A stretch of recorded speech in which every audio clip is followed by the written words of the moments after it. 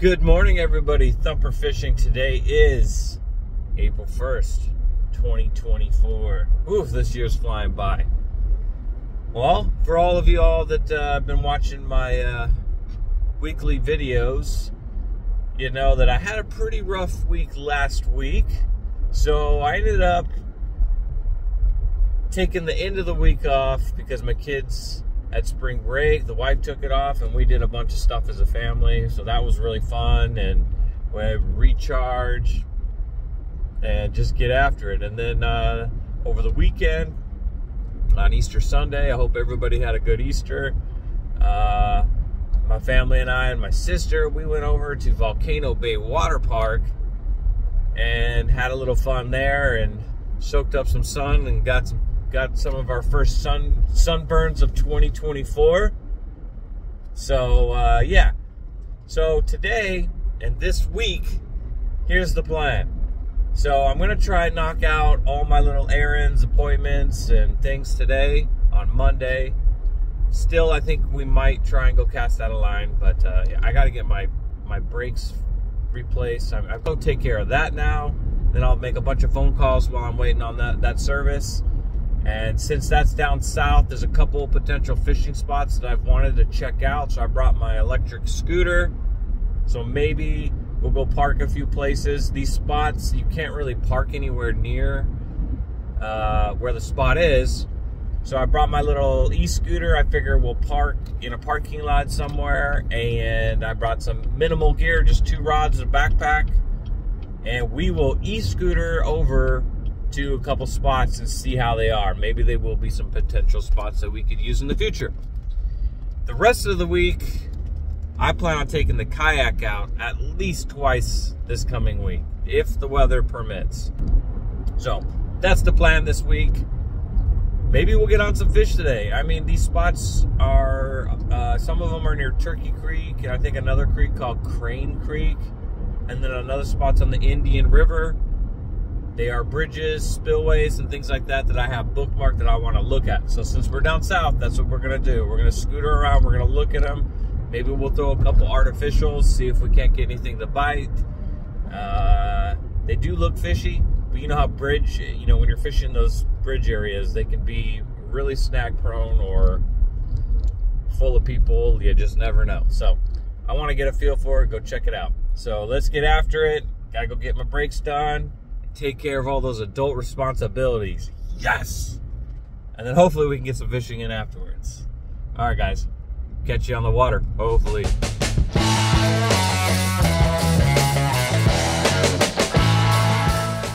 Well, getting the brakes fixed took an hour and a half longer than what they said. So, we're running way late today. But I was able to take care of a lot of stuff that I needed to do this week, phone calls and things of that such in the waiting room. So I'm probably only going to be able to go explore one spot today. So we're near Palm Bay, Florida. Thinking we'll go check out a spot near Turkey Creek. I think I'm going to go park at one of the kayak launch points, and then I'm going to take my scooter. It's about a mile scooter ride. So yeah, we'll just go check it out. You know, I was looking at the Google Maps, the street view, to try and make sure that the spot had no signs that said no trespassing or no fishing, and I didn't see anything like that. So hopefully when we get there, that's not the case. But that's also why I wanted to go there and just check it out today before I, you know, bring the whole arsenal of gear. But I did see someone fishing there once when I was kayaking through, but that doesn't mean anything because we all know I see daily people fishing in areas you're not supposed to, and I personally don't do it, mostly just because that's my luck. I'll fish it and I'll get busted. So, you know, it is what it is. So I usually, if there's a sign or something like that, I won't do it. But if I ever see that sign gone or a gate open, fair game, you know, I have an excuse. So yeah, we're gonna go check it out. We're gonna go see what the signage is. It's right near the sanctuary where you can't bank fish. So that's why I was curious if there's gonna be any signs, but since it's right around that border, I'm thinking it might still be allowed because it's not actually in the sanctuary. So anyway, we'll find out and I'll let you guys know. All right, catch you over there.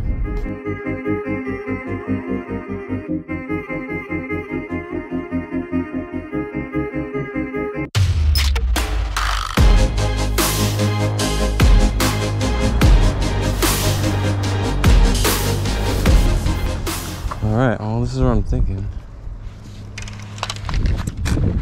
Let's fold this up.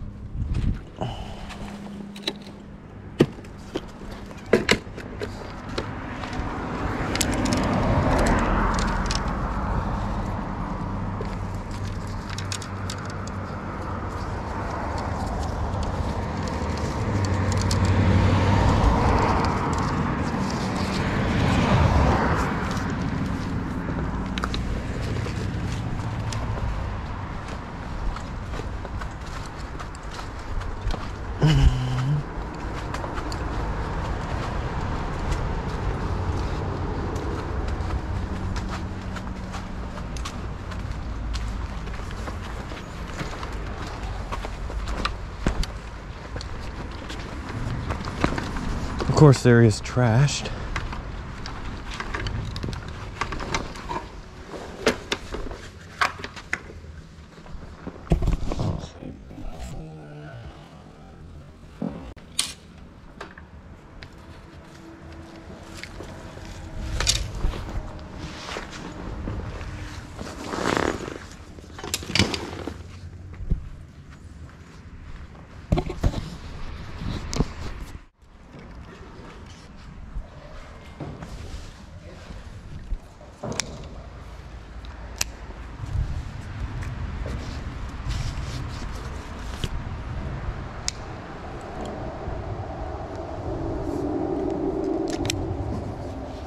Spray with some of this stuff.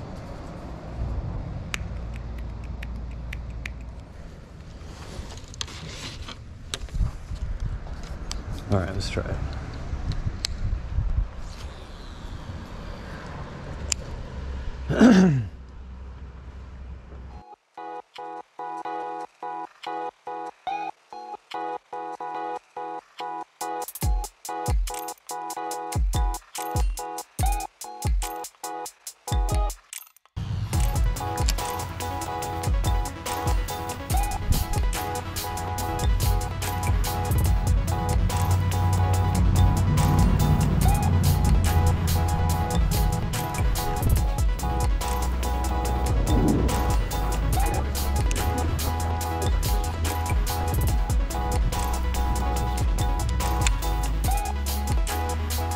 Something right there.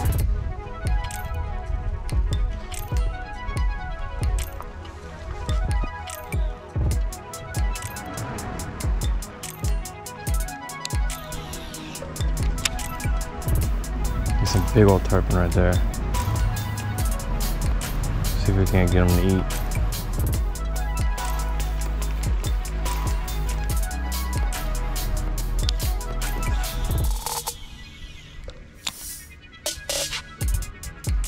See them.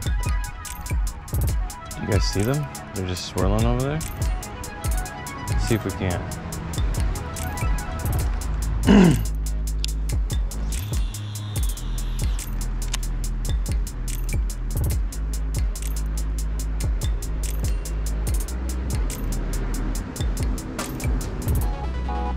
They're not hitting this. Let's try the shrimp.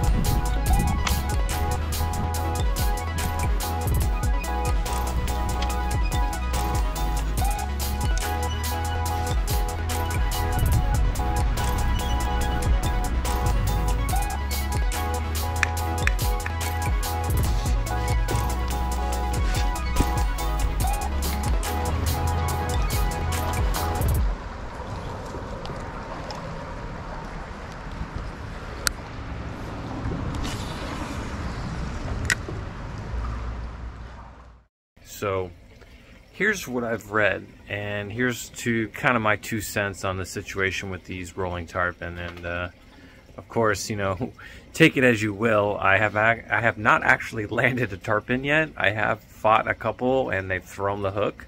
So like I said, I'm not no expert, but you know, I have been fishing my whole life, and I have fished for many different fish species, so this would be my guess, and from what I've read as well. So when you see the tarpon rolling like that, it's not actually a feeding behavior, and I'm sure you guys that have been fishing for tarpon for years, you already know that. So for the first little year I was here, I did not know that. So I thought that was feeding behavior. I was looking, but it is a sign that tarpon do like to hang out in that spot, or that they do hold there. So that is a good possibility. So take note when you do see them rolling, but you're not going to be hooking up as much as you think, if you even do hook up, is what I found. So, and in this spot particular, what I think is going on is the times that I've kayaked Turkey Creek, or like today, you see a lot of traffic, paddleboarders, kayaks, and all that. So tarpon are, from what I've been told by other people and from what I've read, is they're sensitive, you know. So a little bit of stressful factors like the kayakers or the paddleboarders, or just traffic or temperature swings or whatever, is going to throw them off. And you know, like where I'm from, the Pacific Northwest, sometimes when we would fish for steelhead, they'd get something what we would always call lockjaw, and that was just they were too stressed out to even think about feeding. So that's kind of what I think is going on here, because when they come up to roll, they're going back down real deep. So they're hanging out deep, I think, because they're stressed and they're trying to get away from all that craziness. But when tarpon are in lower oxygenated water like that, they go up and they gulp air, and that's what you're seeing. So it doesn't necessarily mean that, you know, the bites are gonna, you know, that they're feeding. But here's what I'm thinking. I'm thinking that now that we know a couple potential spots that they like to hold, because we've seen them, you know, rolling over and doing all that kind of stuff. So I'm thinking maybe we should try this spot the next time we have some bad weather, you know, and it's rainy and there's no one out there on the lake or anything like that, and then you want to sneak up on them. Because most of the guys have told me their best and their biggest tarpon catches have always been sneaking up on them. So they're not stressed or anything like that. You know, you're sneaking up on them. You know, you want to be really cautious approaching the flats or areas where you see them, because once they see you and they get spooked, chances of hooking them is going to be slim. And then of course, if you get one moving from point A to point B, and you happen to have your, you know, your presentation, your lure, your bait, or whatever right there, that's also another way to hook up. But if you're trying to fish for groups of them holding in certain areas, and there's a lot of traffic, you'll find that they're just not going to bite. I mean, you could I literally threw everything at these fish, and perfect presentations, all that, and they just not having it. So I think that's what it is. It's kind of what I call a lockjaw. So the next time we have a really bad day and it's raining and we want to get under cover, maybe we'll go check out that spot again and hang out underneath the bridge. But that's just my thoughts. Let me know your thoughts and your experiences with the tarpon, and drop it down in the comment. Thanks, guys. Dang, there's some big ones in there.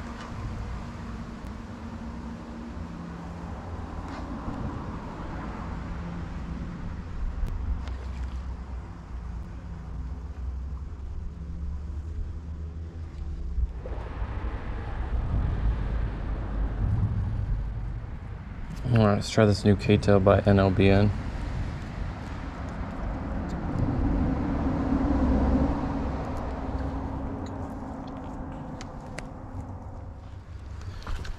Look at this movement.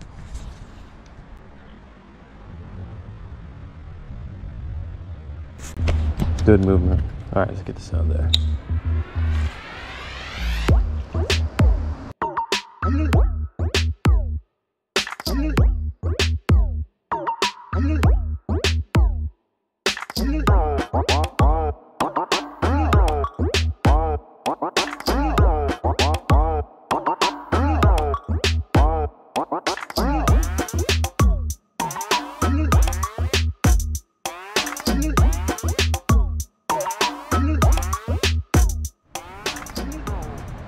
He's coming right over to me.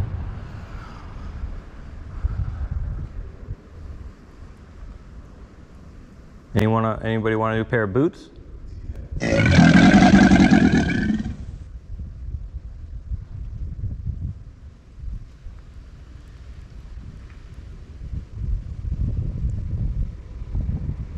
Dude, he's seriously coming like 15 feet from me.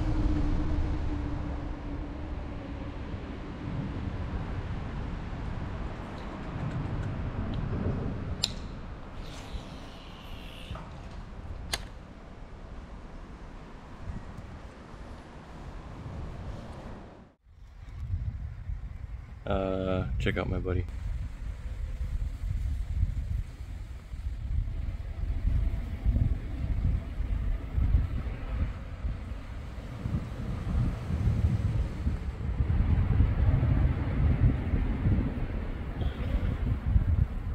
They're good size.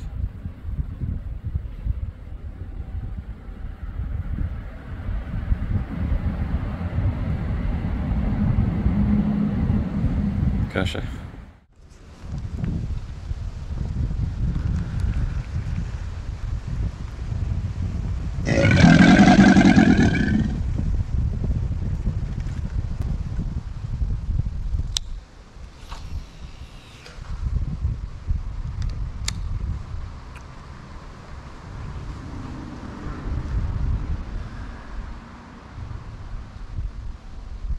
pretty sure he hangs out over here.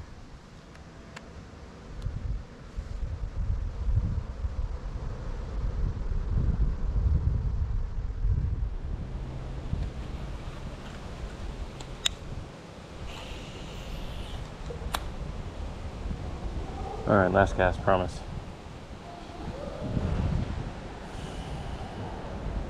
Looks like I'm gonna need to bring a trash bag over here and clean this spot up. Oh, look at this.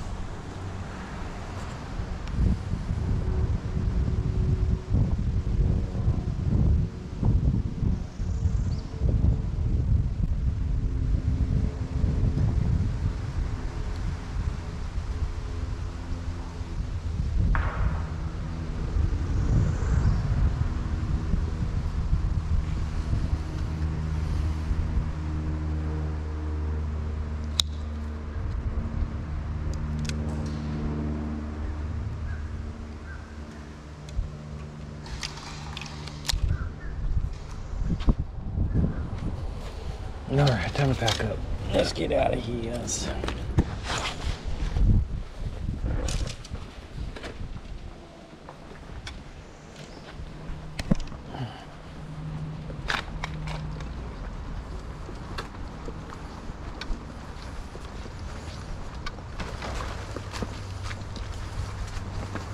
might be a nice spot on like a rainy day.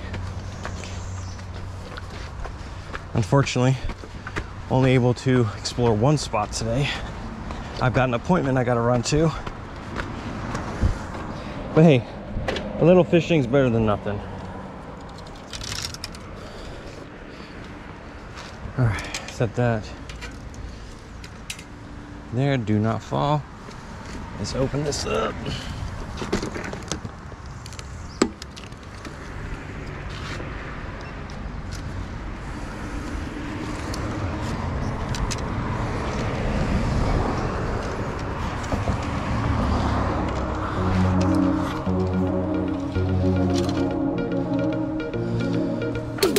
Do it.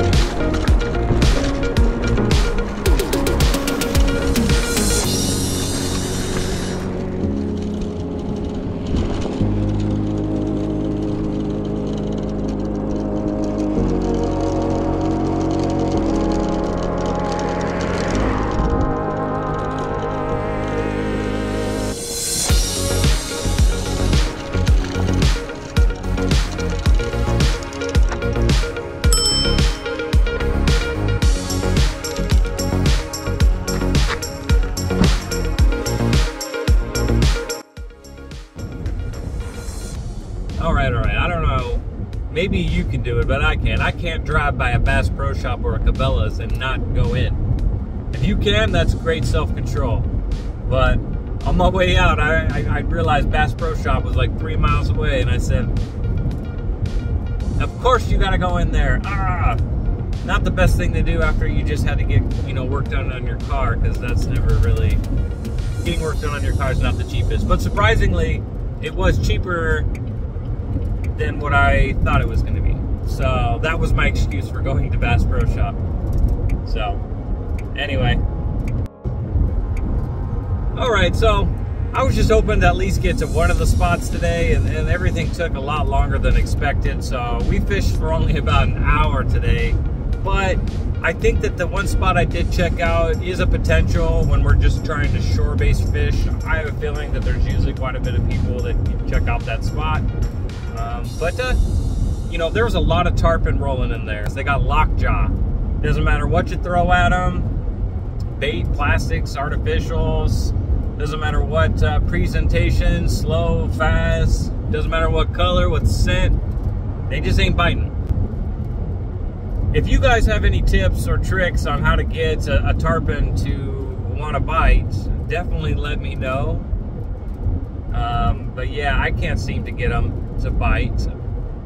But you know what I was thinking is I just picked up at Basspro the Savage Gear Blue Crab Lure, because I have seen videos where when the tarpon are like that, some people have hooked up to monster tarpon on the smallest little lures or swim baits that, you know, you wouldn't expect a giant tarpon to eat. But sometimes, you know, they have a certain diet or a certain food source that they're probably eating in there already, and that's what they're going to go for. So if you don't match that, you're going to already be at a disadvantage. So I was thinking that maybe those blue crab traps or blue crab lures might work if you cast that out, because it's real deep in a lot of those pockets where those tarpons sit. And I've noticed that because of all the traffic on the water, that they're hanging deep, and then they'll come up and roll around, and then they'll go back down to the bottom. So maybe casting out that crab and just really slowly, you know, working it across the bottom might trigger a bite, especially if you spray it with a bunch of, you know, crab scent or something like that. So that's something that I'm actually might try, you know, the next time we go out there. But again, apologies for not much fishing content today.